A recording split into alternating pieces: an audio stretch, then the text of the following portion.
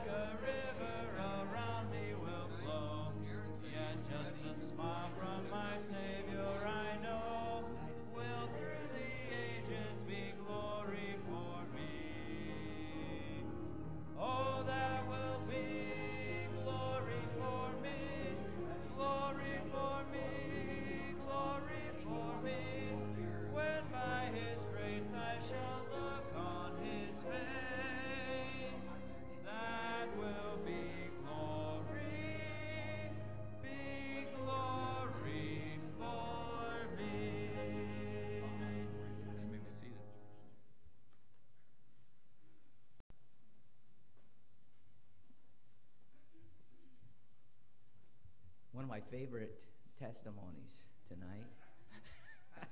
Rich Christensen. He's going to come and give us a word of testimony. I always enjoy hearing what he has to say, you know what? And he hates to do this, but he does it for me every year, don't you, brother? Come on up here.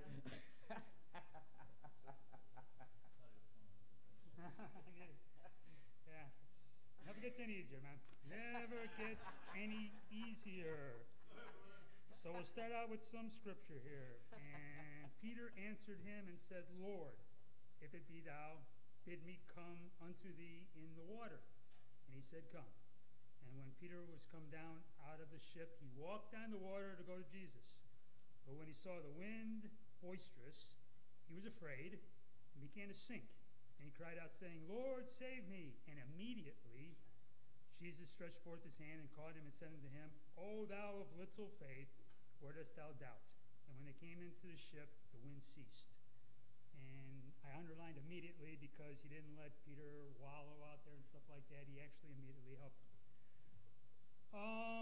I've been down here for 30 years and don't like hurricanes, never have. And this last hurricane that came and stuff like that, whenever hurricanes come, it's like everything else. When something serious comes in your life, you start getting down on your knees and praying and say, pray. So I'm praying. I said, Lord, take away this hurricane. I mean, and it's kind of you hate to really put it this way, but you're praying to get rid of the hurricane and not really wanting to send it to somebody else, if you know what I'm talking about. But I mean, basically what you're praying, I mean, you'd like it to go out into the water, but that usually doesn't happen, you know what I mean? So this time, this last one came, and I'm praying. I said, Lord, take away the hurricane, and boom, it's gone, it goes this way, and I said, thank you, Lord. And all of a sudden, it's coming back this way again. I said, come on, Lord, coming next way. So, basically, the media and friends and the radio and all that kind of stuff, oh ye of little faith, I bailed this time. I mean, I really hate to say it and stuff like that, but I really did, man. I mean, this is the first time. I used to always hunker down. This time I didn't hunker down. So I figured we're going to make a trip out of it. So I got my daughter and my grandkids and my wife and stuff like that. So we figured we're going to make a trip to Missouri, which was supposedly be at the most of an 18-hour trip. 31 hours later, we hit Missouri. I kind of feel a little bit, it's not even going to be close to it, but I kind of feel a little bit about when Pastor's talking about Revelations, about the end time of Jesus and stuff like that. I got a little glimpse of what it's kind of like out there, basically. I kid you not. I mean, every man for yourself. Seriously, no gas. It was bad. I mean, it was bad. It was really, really bad. In fact, one time for the gas and stuff like that, I actually was directing traffic, just trying to be a so-called peacemaker, you know what I mean? And this whole time I'm praying. Finally get to Missouri, and I said, I don't want to hear anything more about the storm. I just want to go to bed. But I told my brother-in-law, I said, would you guys mind going to church on Sunday morning? And they said, okay, no problem. I'll take you. So we go to church on Sunday morning. What do you think, believe it or not, what do you think they're doing? A missionary conference. I said, man, I'm going to get pumped up for this thing. That's great, you know what I mean? So the missionary spoke. They're going to have a missionary speak at Sunday school, and then we're going to have a missionary speak again that night. So I told my brother, okay, let's go to Sunday school, and let's go at nighttime. He said, nah, it's okay. Let's just have going home. And I'm thinking, well, these guys were, I mean, they went, they were grounded. I mean, they used to go to church all the time, but they kind of got away from it a little bit. Okay, no big deal. I could have enforced the deal, but I didn't, unfortunately, right? So we waited till Friday, and we figured this time we're going to book a hotel, and that way we don't have to worry about it too much and stuff like that. We left at 5 o'clock in the morning. We booked a hotel on the other side of Atlanta, an 8-hour trip. We ended up getting there at 11:30. So, I mean, I think there was a lot of people in Florida making this trip, you know what I mean? So we get home, and come to find out, man, still got power. Nothing happened. Lost a couple of little shingles. Lost my mailbox. Oh, ye of little faith. Okay, so there's the faithful part. Okay, now the next part goes, the visitation. I kind of gave a little bit of talk on the visitation and stuff like that. I've been doing visitation and door knocking for many, many, many, many years. Back in the days and stuff like that with the visitation, we used to do it on what, Tuesday nights, Thursday nights. Pastors a lot of times would set up places where we could actually go where they knew where we were coming to see them. That didn't really mean a lot of times that they were going to actually be there, or even if they were there, a lot of times they might be peeking through the window and stuff like that. But anyways, but we still went and stuff like that. Well, now we're doing the doors, and before I used to always go with more grounded, more people that were more used to it and stuff like that was kind of great. Well, as far as with the dozen doors, lately for the last couple, 2 or 3 years, it's been me and Les. And I don't want to take anything away from Les. I think it was Pastor Dan one time that said that I don't want to be behind that man when they're handing out crowns. Because I'll tell you what, man, that man there is one of the most faithful guys I've ever seen. Anyways, we've been going knocking on doors for many, many years. It's rough. It's crazy. I mean, to be able to be invited into somebody's house nowadays is kind of like, I hate to say it this way, but it's you don't even see that anymore. A lot of signs that say no soliciting. Plus, will be saying, we're not soliciting. We're telling them about the Lord. You know what I mean? Well, if it says that, I usually just hang it on the door. But basically, like I said, people are nasty. People are, stuff like that. And unfortunately, a lot of times I kind of get to the point where I don't really get a burden like I should be for those people anymore. Next scripture verse, 1 Peter 5:8. Be sober, be vigilant, because your adversary, the devil, is a roaring lion, walking about seeking whom he may devour. And I'm pretty sure that's what the devil's really wanting us to do, is kind of get complacent about souls. I'm saying all this kind of stuff basically as far as the missionaries go. Basically, they're the faithful ones. They're the ones that are really trusting in God in everything. I mean, basically, we go knocking on doors. We pretty much go to this is Sarasota. Most of the neighborhoods are pretty good. I mean, my kids call certain parts of Sarasota the hood, if you know what I'm kind of probably talking about. But anyways, the way I look at it with these missionaries, they're pretty much living in the so-called hood. You know what I mean? And when we get done knocking on doors, we can pretty much go back to our families, to our nice home, to a church with a lot of Christian people. The missionaries are kind of got stuck out there. So what I'm basically trying to say is the least I can do is support them with some money and support them with some prayers. Yeah, I can give a lot more money. And yeah, I can pray a lot more. But basically what I'm trying to say is every year I am doing a little bit better. And it's just because the pastor keeps year after year after year. You know what I mean?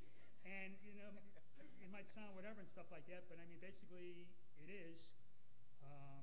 The missionaries is a major thing. So that's what I'm trying to encourage everybody and stuff like that. Like I say, I ain't by no means perfect. And like I say, I need to be less complacent and stuff like that. But just think about the missionaries a lot of times and stuff like that. They got it pretty rough. And like I say, every time you think that you got it pretty rough and stuff like that, like I say, just look around and stuff like that. Like I say, Sarasota is a great place to live, and like I say, even with the hurricanes, am I gonna really still not like hurricanes? Yeah, that's a definite. You know what I mean?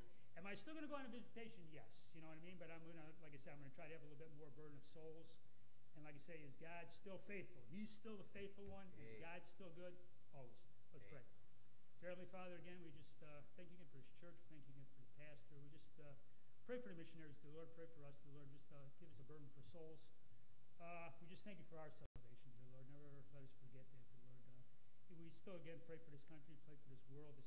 America is still the greatest place, dear Lord. But just don't let us mess things up that much, dear Lord. It's still the best place to live right here. Just help us to thank you for the blessings you have given us. Thank you for the shortcomings that we do to get to the Lord. And like I say, we're a learning process, dear Lord. Just help us to grow. In Jesus' name we pray.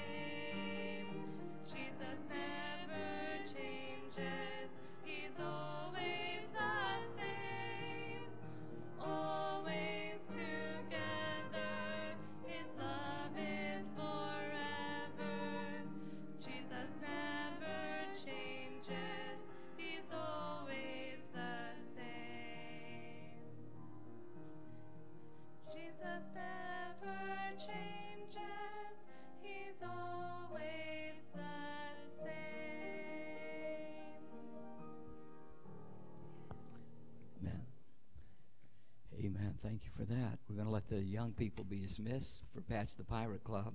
We'll take our Bibles, turn to Revelation chapter 14.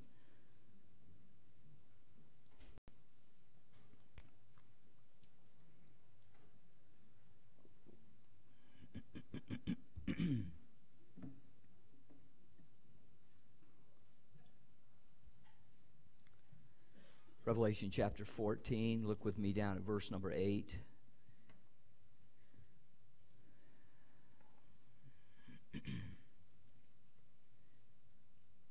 If you can stand with me, we'll read this one verse of Scripture tonight.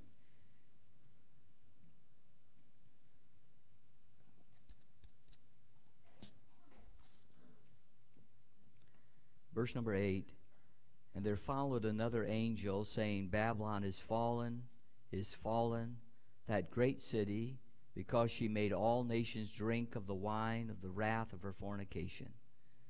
So we're looking at the 6 angels of judgment here in Revelation. This is the second angel.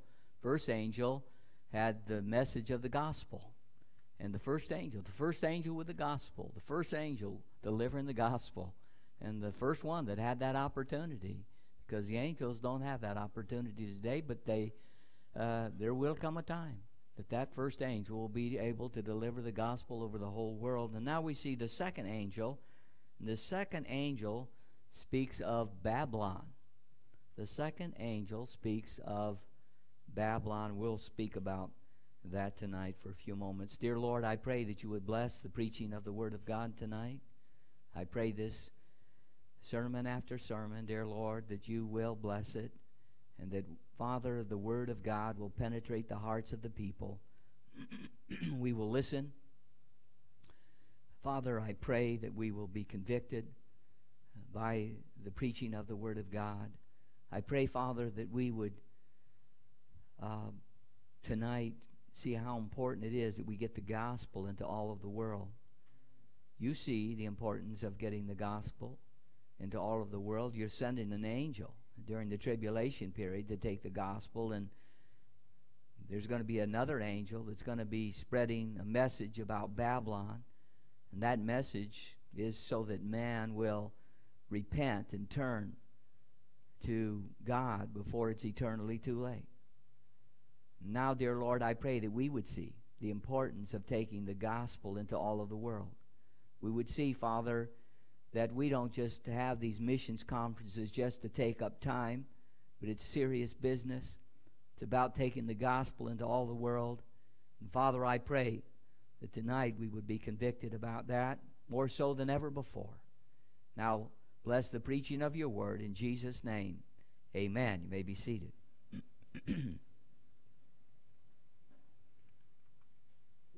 I was trying to sing. I was trying to keep up with the singing there. I think I was singing too loud. And I have a hard time. I was enjoying singing. You know, I used to just belt it out. I just can't do that anymore when I have to preach. You know what? I just don't have the same voice that I used to have years ago. A preacher was waxing very eloquent on preaching about the tribulation period. He's preaching about all of the judgments that are going to take place. He talked about the sign judgments and the trumpet judgments and the vial or bowl judgments. And he's preaching about these things and about all of the things that are going to take place. We've been looking about these things that are going to take place during the tribulation period, the earthquakes and all of that. During that hard preaching, a little boy looked up at his dad and he said, "Dad, you think they'll let us off for school that day?" You never know what's going to go through the mind of a child, do you? They're always thinking about something. The second angel speaks about Babylon. As we mentioned, there are 6 different angels, the angels of judgment here in this particular scene that we're looking at. They each have a message to proclaim, and their messages are anticipating the judgment that will follow the 7th trumpet. And there in Revelation chapter 11 and verse 15, and the 7th angel sounded, and there were great voices in heaven saying, "The kingdoms of this world are become the kingdoms of our Lord and of his Christ, and he shall reign forever and ever." We see that after the sounding of that 7th trumpet, there will be 7 vial. They're called vial or bowl judgment. These will be in rapid succession that will follow after that and this is the end of the tribulation period. And this is all for one purpose, and that's to let man have the opportunity to repent one last time. To let man repent before it's eternally too late, before the judgments are all poured out, man should repent. And so tonight we're going to look at the second angel speaking about Babylon. The second angel speaks of Babylon's, first of all, look at verse number 8, speaks of Babylon's descent, number 1. In verse 8, and there followed another angel saying, Babylon is fallen, that great city. We say the second angel speaks of Babylon's descent. Babylon is going down. Babylon is the last kingdom of the world, and it'll be the greatest kingdom of the world during the end of the tribulation period that the Antichrist will be ruling over. So we see the second angel speaks of Babylon's descent repeatedly. The angel says Babylon is fallen, is fallen. Why is it that he would repeat that twice like that? Why would he do that?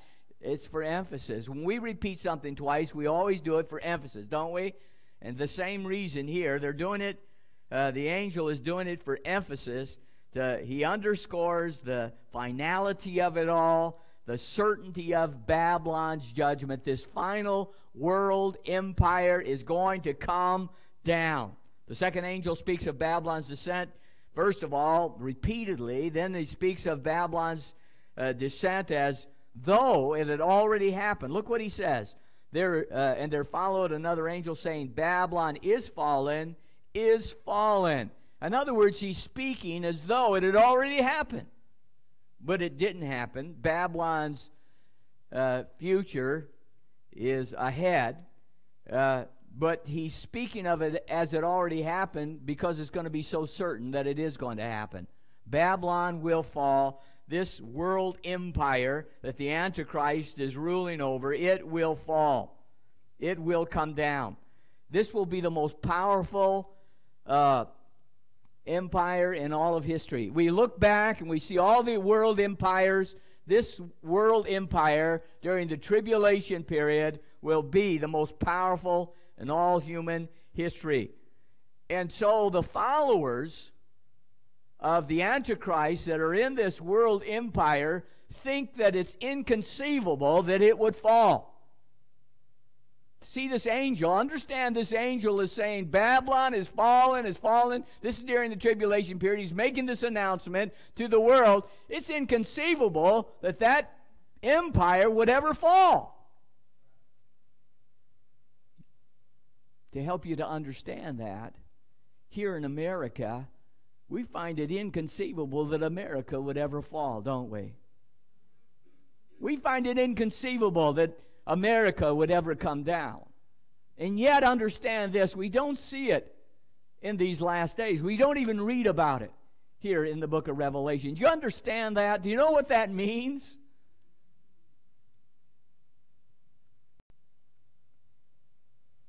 That means it's not there. We feel the same way about America that they're going to feel about that world empire in that day. Babylon, as it's called.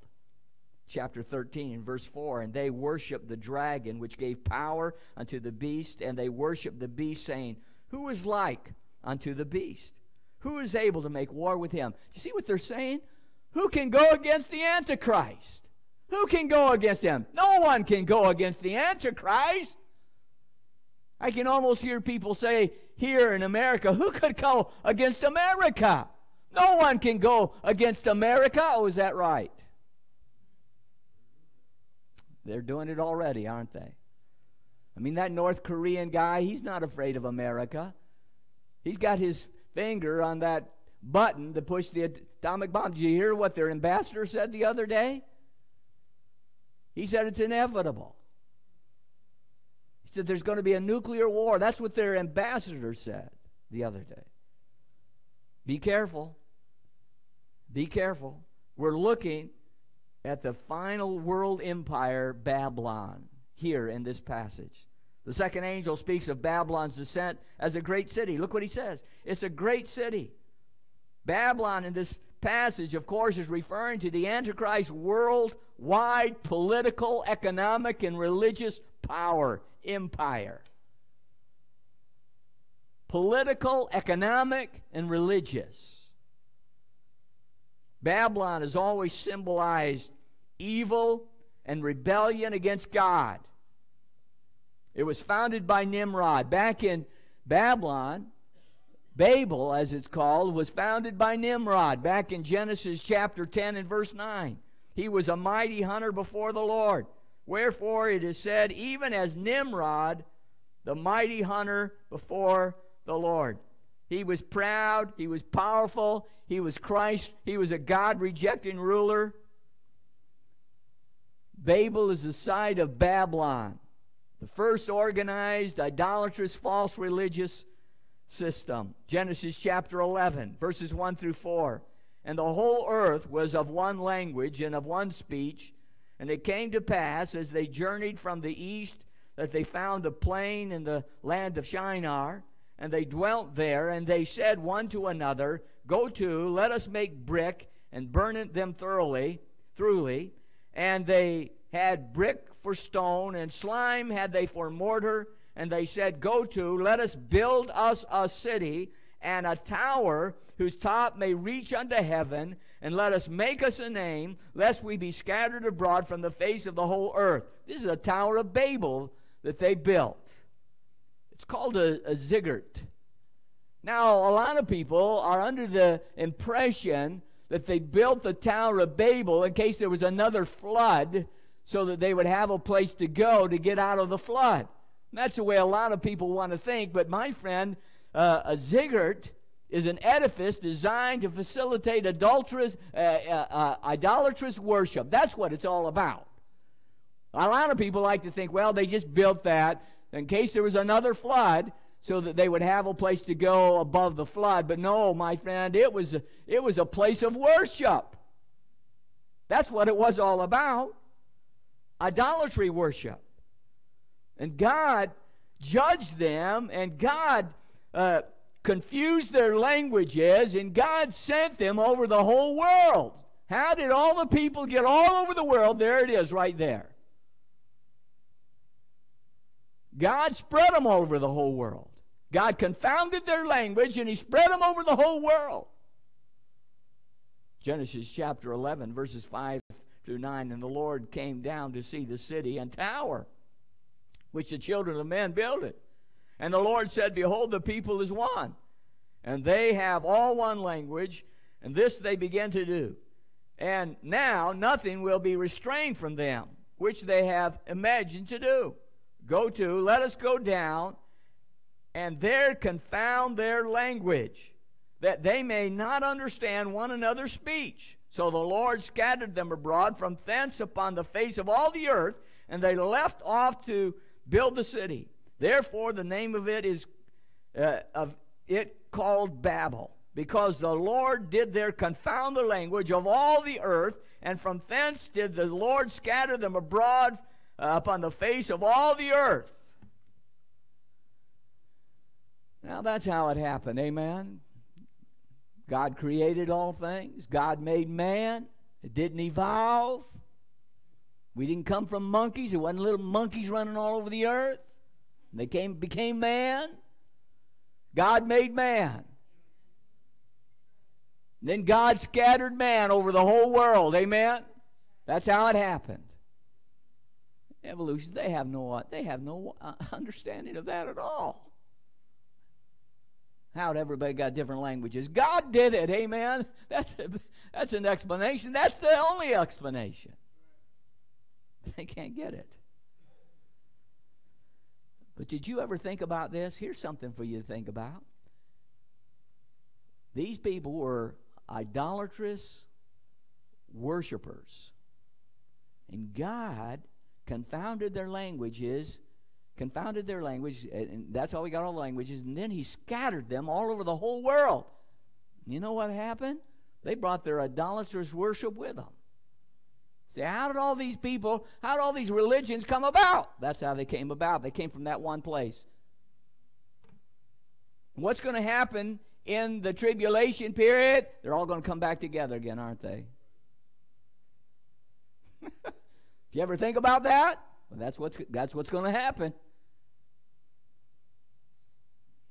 As humanity was united in an adulterous, false religion at Babel, they will once again be reunited at the end times in the tribulation period. It'll come full circle. In fact, we can see it happening today, can't we? I mean, it's happening right in our neighborhood, right here. In our neighborhood.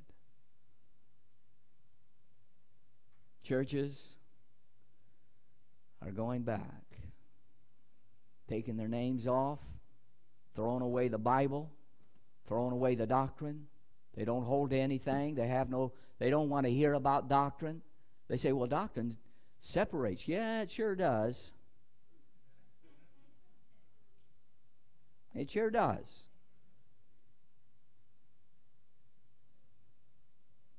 They're accepting everybody. They say, well, we can't preach doctrine. You can't preach doctrine if you're going to have everybody come in there, because they're not going to like it.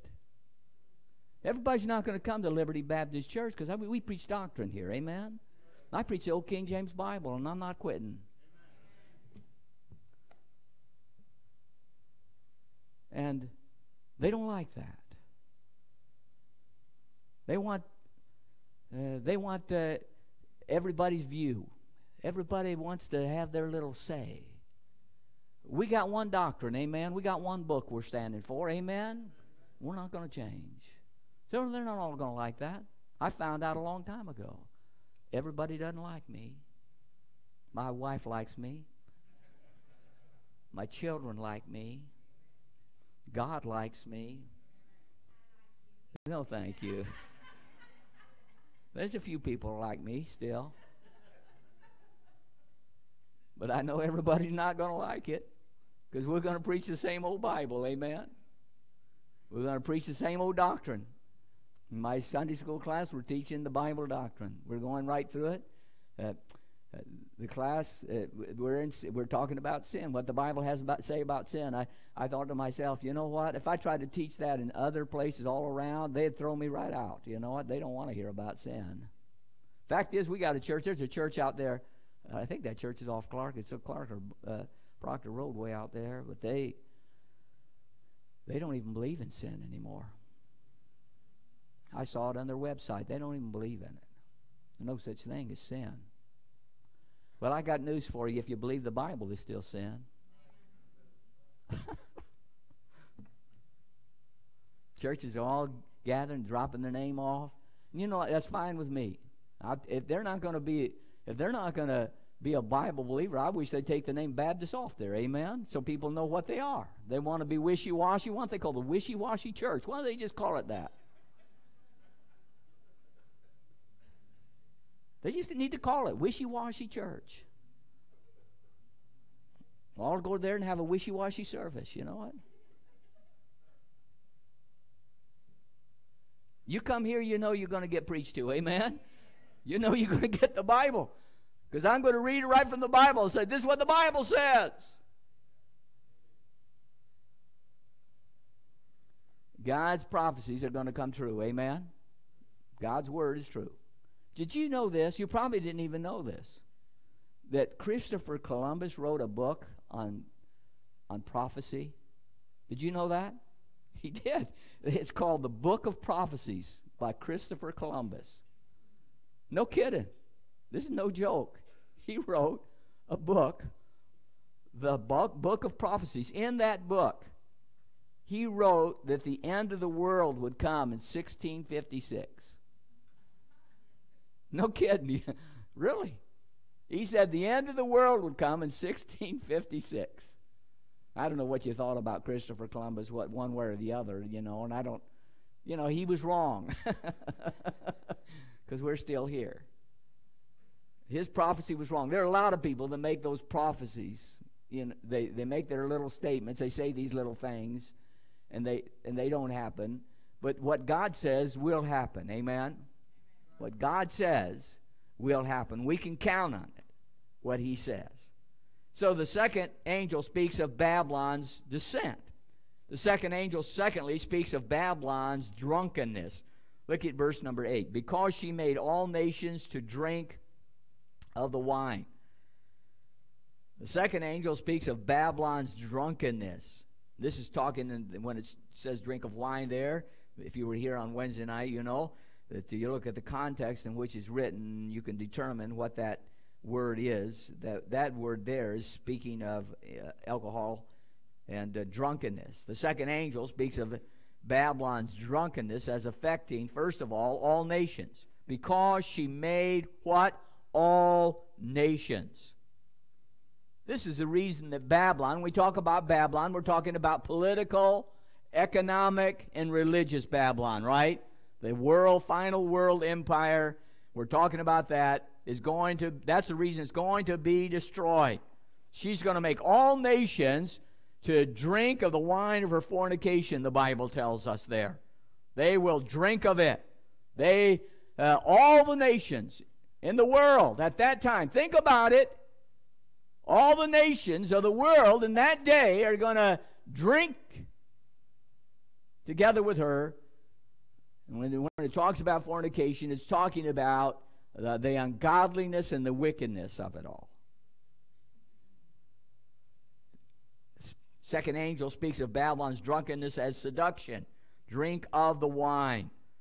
Babylon, the end government, will be like a prostitute that entices men by getting them drunk so they can't resist their seduction. And that's what that world empire is going to do. Going to get people so intoxicated they won't be able to resist the seduction of the Antichrist. They'll continue to turn from God. What do we see today? We see our nation turning from God. People turning from God. Man, they're accepting evolution, which is anti-God, taking God out of everything. Secular humanism, taking God out of everything. Secular means, you know what secular means? Without God. Do you know that? That's what it means. It's going to continue that way. We can see the way it's going. They're going to take God out of everything. Continue to turn from God. And then the second angel speaks of Babylon's drunkenness as corruption. Notice what it says. Because she made all nations to drink of the wine of her fornication, is what it says. Now, sexual sin will prevail during the tribulation period, but that's not what it's talking about. When the Holy Spirit is taken out and he is not here to restrain man. Can you imagine? We've talked about this before. With what's going on today, I can't even imagine what's going to be like when the Holy Spirit is taken out. He's restraining people today. He's restraining the devil today, holding him back. When he's taken out and there's no restraint, what in the world is going to take place? I can't even imagine. I'm glad I'm going to be in heaven, amen? It's bad enough for me right now. I'm just not ready for this stuff. You know, I was raised up on a farm, brother. There are things I didn't know. Until I went to college, there were things I didn't even know. And I wish I'd never learned. People would say things to me, and I say, what in the world are you talking about? I wish I'd never heard of it. Still don't. This is the Antichrist, false religion. It's corrupt. Over in Revelation, look over in Revelation 13, look at the corruption. There will be corruption of idolatry in Revelation 13:15. And he had power to give life unto the image of the beast, that the image of the beast should both speak and cause that it may, as many as would not worship the image of the beast should be killed. They're idolatry. They have to worship the beast. Worshiping the idol is like worshiping the beast. They're going to make them worship an idol. Wow. There's a corruption of idolatry. There's a corruption of murder. Revelation 9 verse 21, neither repented they of their murders. Murder, idolatry, and murder. Man, I just can't believe all the murder that we hear about every day on the news. People murdering their family, murdering people. Man, did you see that up in Tampa? There's a neighborhood up there with 3 people been murdered in the last 3 weeks in the neighborhood. They don't even know who it is. They just people they can't even figure out why would they murder these people. Just standing and one guy waiting out there for a bus stop. People they said there's no why are these people being murdered up there? There's going to be you talk about murder, man. Just think about it. During the tribulation period, they're just going to murder people left and right. Also there in verse number 21 of Revelation 9, there will be corruption of sorcery, nor of their sorceries. You know what that's witchcraft. Witchcraft. I got a letter from a guy that's in prison this week. He's in prison out in California. He's a Christian. And he told me that his bunkmate in his cell with him, when he first moved in there, he had a witch's Bible, a devil Bible. And he said it got him out of the devil Bible. I got the letter. I just read the letter. I just got it this week, and I just read it before my meeting with reformers. This guy, it's just such a terrible. I read that letter, and I kind of put the letter aside because it just, you know how sometimes you read these letters and they're so sad, it just makes you sad. It just makes me sad. This is a guy that visited our church many years ago, and he's in prison. Well, he said they got him out. He said in this letter, he says he got him out of that devil's Bible, and he's got him in the King James Bible. I said, well, that's good. But this guy in that letter, I wouldn't even want you to read the letter because it'd make you sad, but he says he didn't even believe that he'd be alive this long in that place because he said they're wanting to kill him. He said there are people that want to kill him in there. How would you like to live that way every day? But sorcery, in witchcraft during that tribulation period, that gives me the creeps. You know what? I don't like it. I don't like people dressing up like witches. It gives me the creeps. I don't like it. And people think it's funny. It's not funny to me. Generally, around this time of year, I always preach a message about that, about witchcraft and all of that stuff. I just hate to preach that stuff because it's scary. I don't like it, you know what? But it's devil stuff. We'll have to have nothing to do with it. There will be corruption of fornication. Look at verse number 21 again. Nor of their fornication. Wickedness, sinfulness. Nor of their thievery in verse number 21 again. There will be corruption of thievery. They're stealing. They're thieves.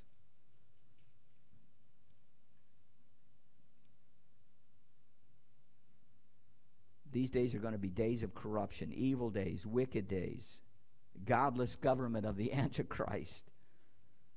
But God's going to judge them.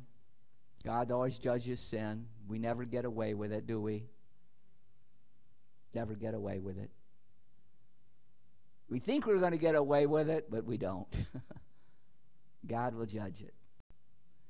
I was reading a story, an article about a fellow by the name of Carlos Carrasco. Carlos Carrasco is his name. He burglarized a liquor store in San Antonio. He went down through the roof. He cut a hole in the roof and went down through the roof and went down in there and stored money and so forth. And he decided that he's going to take him a bottle of alcohol with him. And so he took a bottle of alcohol and he threw it up. He threw it up through the hole. He hoped to throw it up through the hole, but it didn't make it up through the hole. And it came back down, crashed on the floor, and broke. And that set the alarm off because, because of the crash, set the alarm off. And so that scared him, so he went to climb back out of that place, and when he did, he slipped on the alcohol.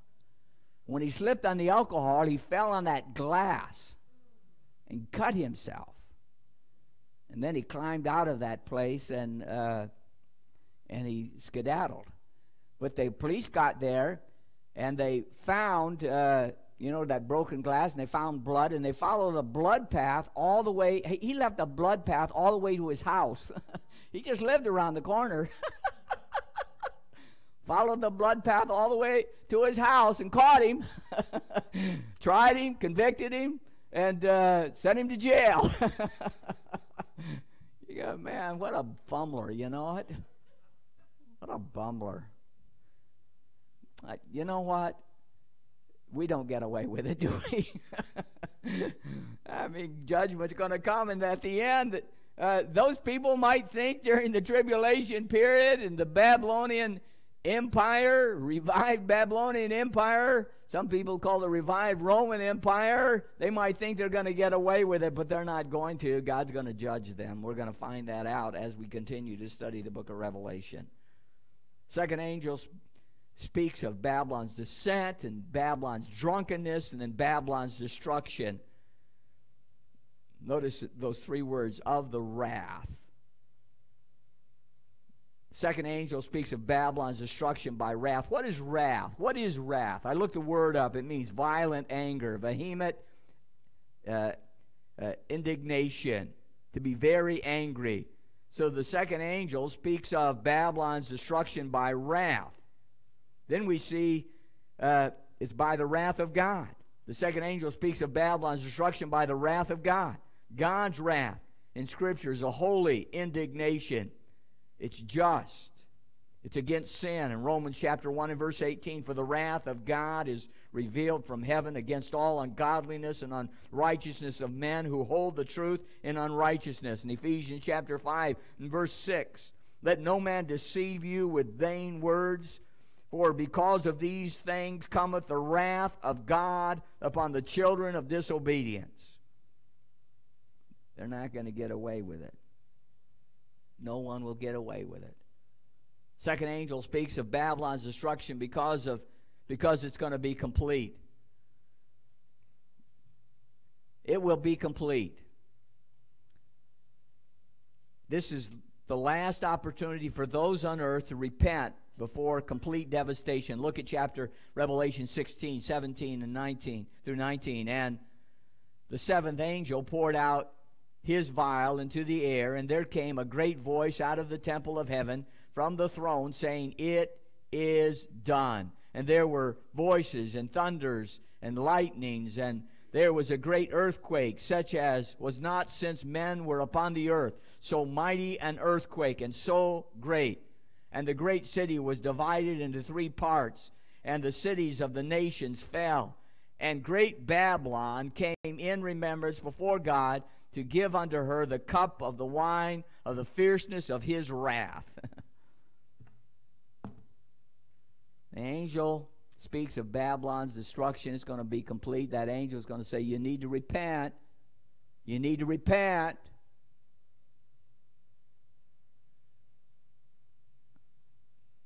But most will not. They're not going to repent. D.L. Moody said that he made the biggest mistake that he ever made, October the 8th, 1871. They had one of the largest crowds ever that ever met in Chicago. One of the largest crowds ever. He was preaching to. He preached a message. What will you do with Jesus who is called the Christ? What will you do with Jesus who is called the Christ? Was the message that he preached. D.L. Moody didn't feel well that night after he finished preaching to that huge crowd of people there in Chicago. He didn't feel well. He was tired and he was sick. He made the biggest mistake of his life, he said, that night. He didn't give an invitation. He said, you go home and think about what you would do with Jesus who is called the Christ, and come back next Sunday and make your decision. What will you do with Jesus who is called the Christ? Come back next week. Make your decision. Come back next week. Then Ira Sankey, the great song leader of D.L. Moody, great singer, he sang, and they said before he finished that song that night, the fire began in Chicago. The great Chicago fire. Thousands of people lost their homes and were homeless. Hundreds of people died in that fire. Some of the people that died in that fire had been at D.L. Moody's service that night. And they died. D.L. Moody said that was the worst mistake he ever made by not giving an invitation. He said he would never do that again.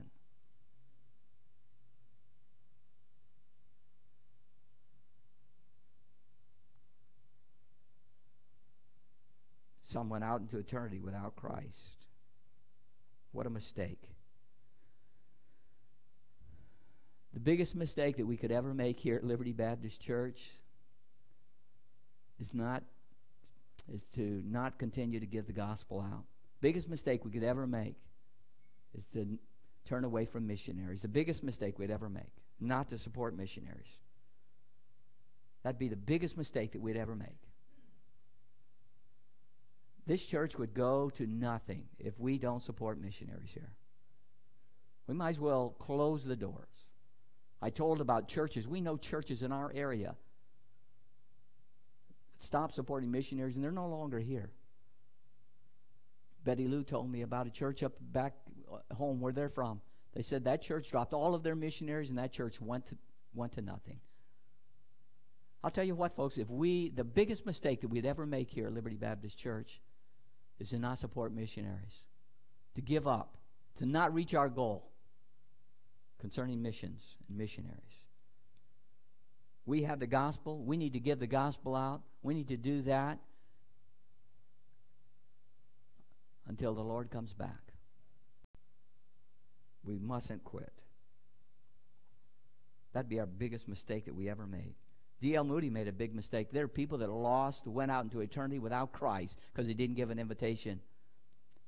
I always give an invitation. Speak to a little group of people, I give an invitation. I always give an invitation. People say, should I give an invitation? I said, always give an invitation. Always give an invitation. Always give an invitation. Because there could be somebody out there lost without Christ.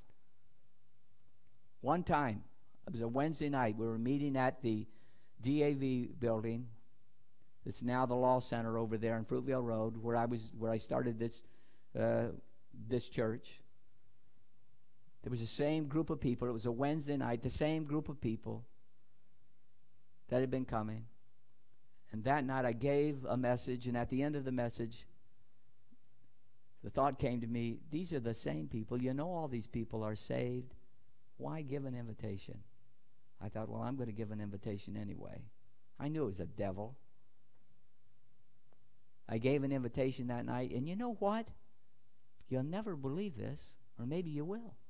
A teenage boy that we all thought was saved came forward and got saved that night.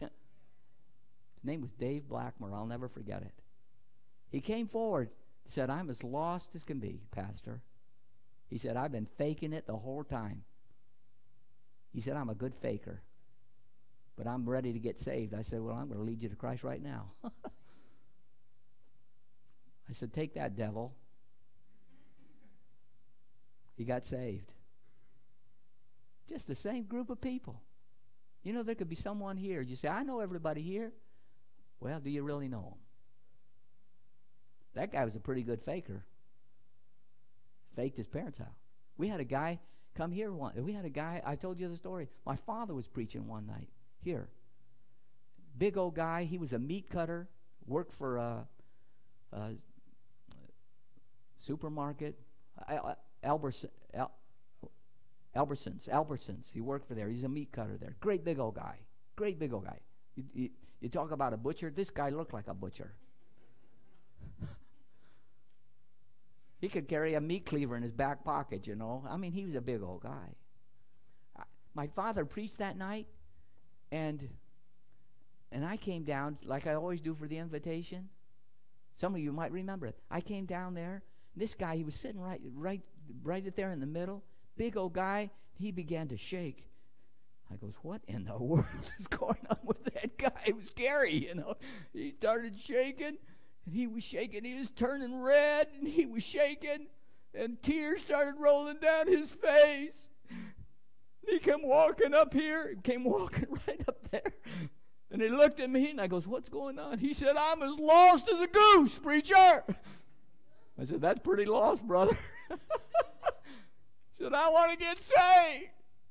He said, I'm as lost as a goose. Led him to Christ. Right there, here at the altar, led him to Christ. He said, I want to get baptized now. And I said, okay, we'll baptize you. And took him back in the baptismal room. And I said, you want to put a roll on? He said, no, I want to be baptized all the way. I said, don't you want to take your wallet out? No, I want my wallet baptized too. I want to be baptized all the way. I said, I'll baptize you all the way, brother. But I'm putting my waders on. I baptized that guy all the way. Baptized his wallet, his keys, his ink pen, his tie. I baptized that guy all the way. I'll never forget that. I'm as lost as a goose. I almost laughed because that was so funny. I'm as lost as a goose. That's something. You say, who's going to say that? Give an invitation. Listen, God's equipped us. I'm going to close with this. A guy that preaches on the radio all the time told this story, and he told how he went to visit some friends. He preached on the radio every day. He went to visit some friends that the names of the friends were Chase. He went to visit them. They'd gone to school together, and they had they just got a little dog. They had a little black dog, and they said, our dog loves to listen to the radio every day. Our little dog sits in front of the radio and listens to the gospel all day long. Just loves to hear the gospel all day long. When that preacher came in, a radio preacher, when he came in there and he said hello to the people, that little dog's ears went straight up like that and looked over there and ran over to him. That little dog recognized his voice from being on the radio. That little dog was so excited about him. That little dog was just shaking all over. Little ears straight up like that, you know. It was just so excited. Because that little dog knew that voice of that radio preacher. And the woman said, Mrs. Chase said this. She said, that dog really knows the gospel. That dog knows the gospel backwards and forwards. That dog just loves the gospel. I thought to myself, that's a gospel dog. There's only one problem. As well as that dog knows the gospel, that dog is not equipped to give the gospel out. You know? I mean, it may know the gospel, but boy, it's not equipped to give out the gospel. It just can't. It just can't. But God has equipped us to give the gospel out. Amen? And we're to give the gospel out. And we better give the gospel out. The biggest mistake we'd ever make in all the world is if we don't give the gospel out. We had better give the gospel out. We better not fail. We better not fail. Let's bow our heads, every head bowed, every eye closed.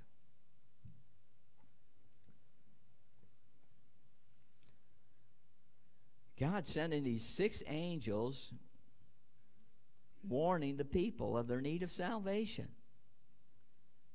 We need to be warning people of their need of salvation. As difficult as it is, and what Rich was saying tonight, people are hard. There's no question about that, but we still must continue to warn people of their need of salvation.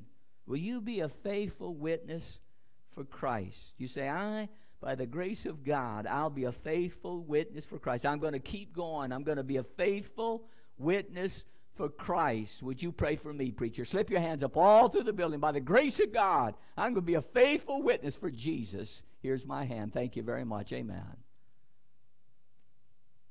Then we need to pray about missions.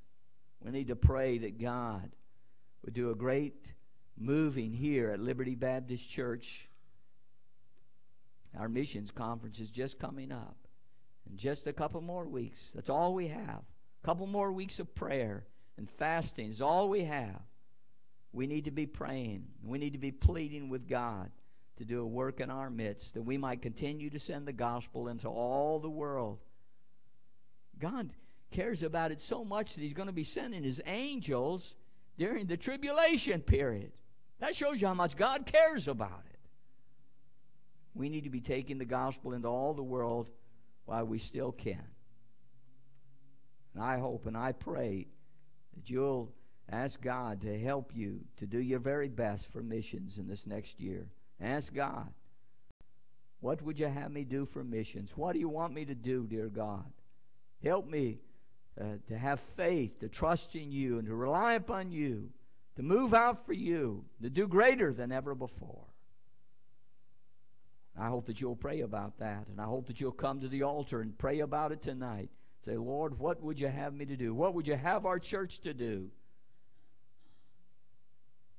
Then I always ask this question. Do you need to take heed of the warning tonight and trust Christ as your Savior? Do you need to take heed of the warning tonight and trust in Christ as your Savior? You say, I do. I need to trust in Christ. Maybe you've been faking it. Maybe you've been fooling. But my friend, you'd say, I need to receive Christ as my Savior. Would you pray for me tonight? Would you slip your hand up and put it back down? Anyone? Say, I'm tired of playing around. I'm tired of being a fool. Would you pray for me tonight? Dear Lord, you know everyone here in this place. You know our hearts. Father, I pray that tonight these people that raised their hands and said, yes, I'm going to be a witness for Christ. I'm going to warn people of the need of salvation until Christ comes, till death comes. I'm going to keep doing it. Dear Lord, please don't let them stop. Don't let them quit. Don't let them give up. You've equipped us so that we can give out the Word of God. And Father, I pray that we would. And it would be the worst mistake in all the world if we would stop supporting missions. Dear Lord, help us to support missions more so than ever before. Father, give us a determination that we're going to do more for missions than ever before. That we're going to take the gospel into all the corners of the world. We're not going to stop. We're not going to give up. We're not going to give in. And dear Lord, help us to be faithful. Help us as we look forward to our missions conference. Let it be the greatest ever. Father, bless in this invitation tonight. May your people come and plead for your help and plead for your mercy. God, I pray that people would come tonight in this invitation time, and we pray these things in Jesus' name. Amen. Stand to your feet. God spoke in your heart. Won't you come to the altar tonight? Won't you come and pray for our missions conference? Won't you come and pray for souls to be saved? Won't you come tonight as we begin to sing?